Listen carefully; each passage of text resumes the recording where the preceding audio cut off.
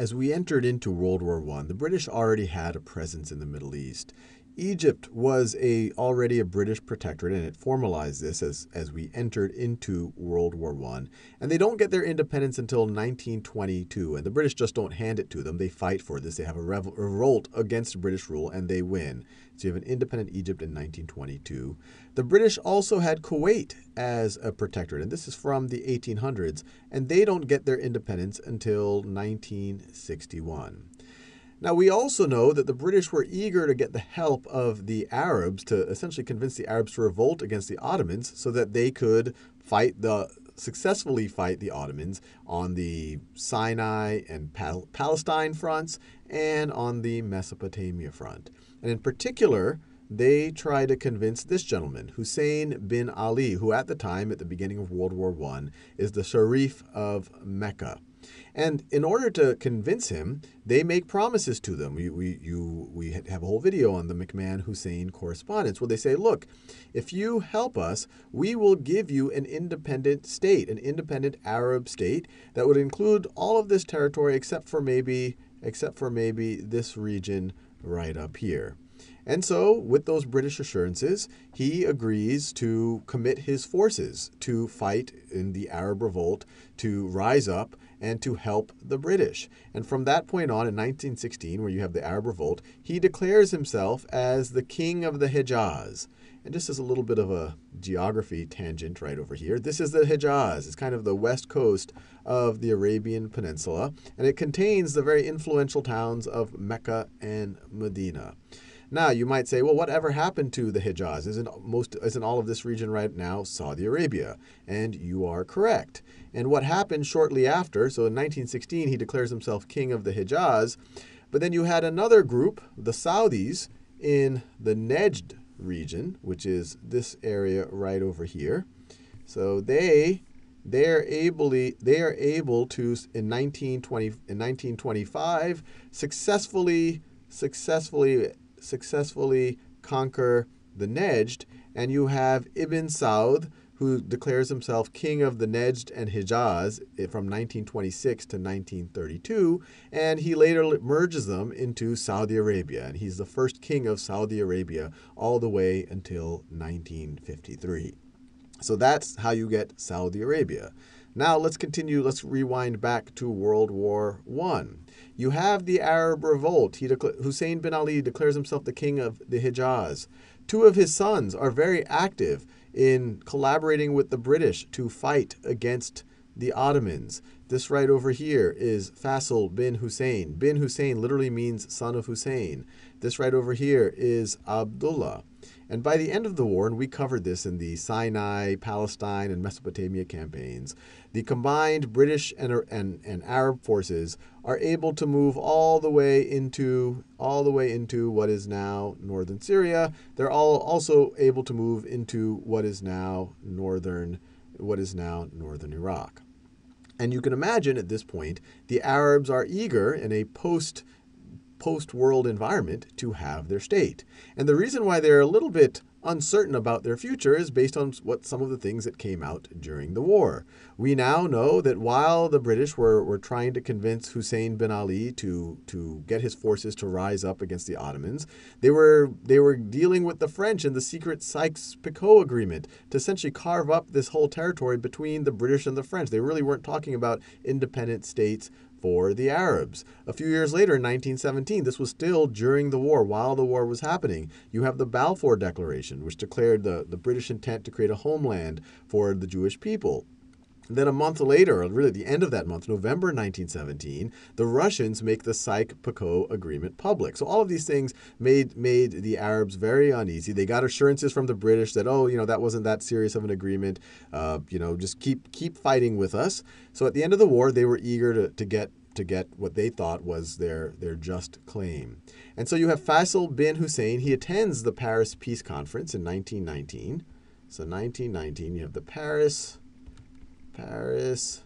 Peace Conference. And just to be clear, at that point in time, it wasn't obvious that you necessarily had to have this, what we now have is this conflict between what is now Israel and the Arab people. Faisal bin Hussein was actually eager to kind of reach out to the World Zionist Organization, to the Zionist movement, to hopefully get their help in establishing an independent Arab state. He didn't think that they would establish an independent Jewish state, but he said, hey, look, if they can have a homeland here, but in order to get that homeland, they're willing to support me for an independent Arab state, then I might kind of send out an olive branch to them. And this right over here is a quote by Faisal bin Hussein. And this is while he's trying to get support for an independent Arab state, one that he would argue was promised to him by the McMahon correspondences with his father. So this is Faisal. We Arabs look with the deepest sympathy on the Zionist movement. Our deputation here in Paris is fully acquainted with the proposals submitted yesterday by the Zionist organization to the peace conference, and we regard them as moderate and proper. We will do our best, insofar as we are concerned, to help them through. We will wish the Jews a most hearty welcome home. I look forward, and my people with me look forward, to a future in which we will help you and you will help us, so that the countries in which we are mutually interested may once again take their places in the community of the civilized peoples of the world. But he did throw on this caveat. He was doing this because he wanted their support for an independent state, and he did throw on the caveat, look, this only applies, I'm only supportive, essentially, of the Balfour Declaration if we get our independent state. So he really wanted an independent state. And he explicitly said, hey, look, if we don't get an independent state, all the stuff I said here doesn't really apply. And so you end up with the Treaty of Sèvres in 1920, and it turns out that the Sykes-Picot Agreement held a lot more weight than the assurances between McMahon and Hussein, because in the Treaty of Sèvres, this area was divided essentially according to the Sykes-Picot Agreement. Up here, this whole region was given to France. They called it a mandate, which is essentially, it was allowed to be occupied by France, but they called it a mandate. The Allies wanted it to be called a mandate, so it didn't look like France was getting something. A mandate is kind of, hey, you have to come help these people to transition them to establish a state, to help them transition institutions, so eventually they can get independence. The Allies wanted it to appear that, look, Central Powers, look, Ottomans, you're not giving us something. You're not giving us this territory. You're giving us a responsibility. But needless to say, they were eager to occupy this territory. So eager that when Faisal bin Hussein in 1920 declared himself king of Syria, they booted him out, and he was in really no power to kind of contest that booting out.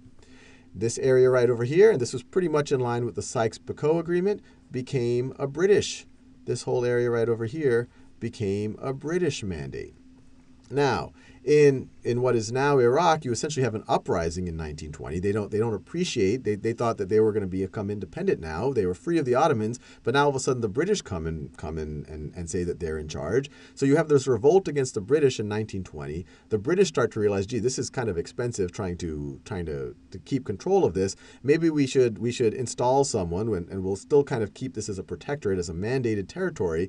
But why don't we install someone an Arab leader as the king of this region? And so they install Faisal bin Hussein as a king of Iraq. And he is a king of Iraq essentially under protection or under influence of the British from 1921 until 1933. And that's when they finally get independence of the British in 1932.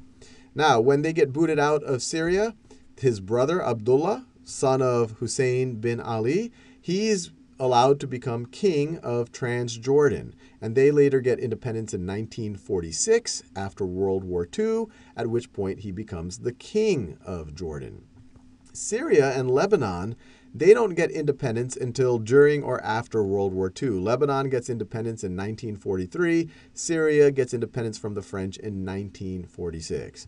And we know that the Mandate of Palestine, which the British kept, this would continue to be a sore point through World War II, and then with the establishment of the State of Israel shortly afterwards, it becomes a very, I guess we could say, hot point in international affairs.